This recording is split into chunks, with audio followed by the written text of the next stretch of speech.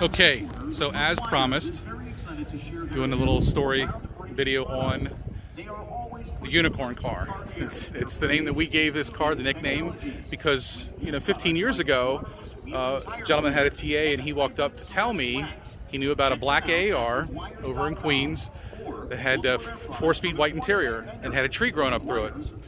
And I said, can you please, give me the info? I want to know about the car. And then for years the car was there, and all of a sudden it was gone, and we didn't know what happened to it. So then we just affectionately nicknamed the car the Unicorn. Well, some friends of mine, Frankie and Brendan, someone saw the car and told them about it, and they said they found it. So imagine my surprise today when I roll into Carlisle and Frank comes over and says to me, the Unicorn car's here. And sure enough, go over, and there it is. So what I'm showing you is the Unicorn car. It's actually just a TX9 black interior, H6X9, D21 4-speed car. And I love black cars. Always been a favorite of mine. And as you know, if many of you know me, I tried to buy a black automatic, black interior Survivor car. I couldn't get it done. But this car here is definitely unique. I want to have the owner come over here and tell you a little bit about the car and how he found it and how the restoration, everything went through. So why don't you tell us, how did you come across this car? Somebody had to tell you about it, so keep walking with me and we'll go around the car and just tell me a little bit about it. Well, as you are, I'm a black, I like black cars as well. So I always said, well, if I'm going to buy an AAR, I'd like to find a black one. So looking around and looking around, kept saying I'd be interested. Well, lo and behold, actually a business school classmate of mine said, hey, my brother actually has a black AAR.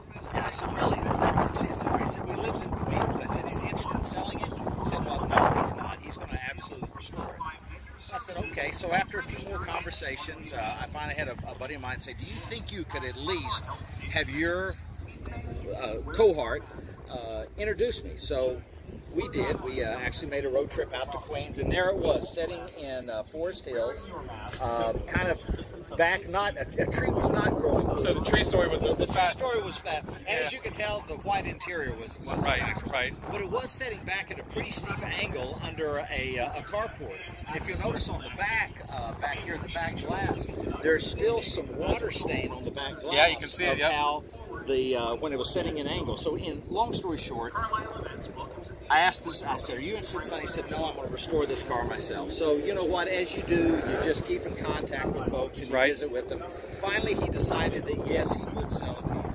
So about 8 or so years ago, we went out there, talked to him, and ended up purchasing the car and bringing it back to have restoration done in northern New Jersey. The car was an absolute mess. The firewall was rusted out. A lot of the front end was rusted, the fender well. So this is, I guess you could say, more than a rotisserie restoration. It was almost a total rebuild and restoration of the car. But after about 4 or 5 years, we got it put back to this shape. Now, this is not the original engine that came with the car. I have that engine back at home. But this engine was actually found in Ohio and in total assembly. The only thing that was not with this engine were the manifolds and one of the valve covers. But pretty lucky to find that engine like that. And how did you get Dan Gurney to sign the air cleaner? Explain that story a little bit. So I actually am a graduate of Art Center and was an automobile designer. So knowing a few of the guys in the car business, we knew some connections and knew Dan. So got to go down and visit with he and tour his shop and just got to know him, spent some time messing with some cars down there. So when I started doing this, I said, hey Dan, would you sign this? He said, well, absolutely. So we just put it together and signed it, and a few years before Dan passed. So he signed that fairly recently then, because if he signed it right before he passed away. That's correct. Yeah. Just probably what? Dan died, what, about 2 or 3 years ago? About 3 or 4 years ago, yeah. It's been about 3 years, yeah. And so he did that. In fact, I still got the Christmas card from he and Evie in the glove box in there. Wow, that's awesome.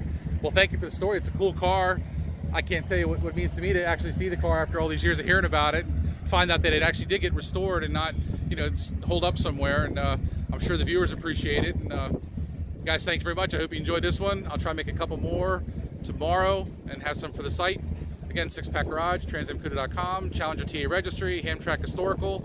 You guys know it. Like it, share it, comment. Let me know what you think. I'll talk to you guys soon.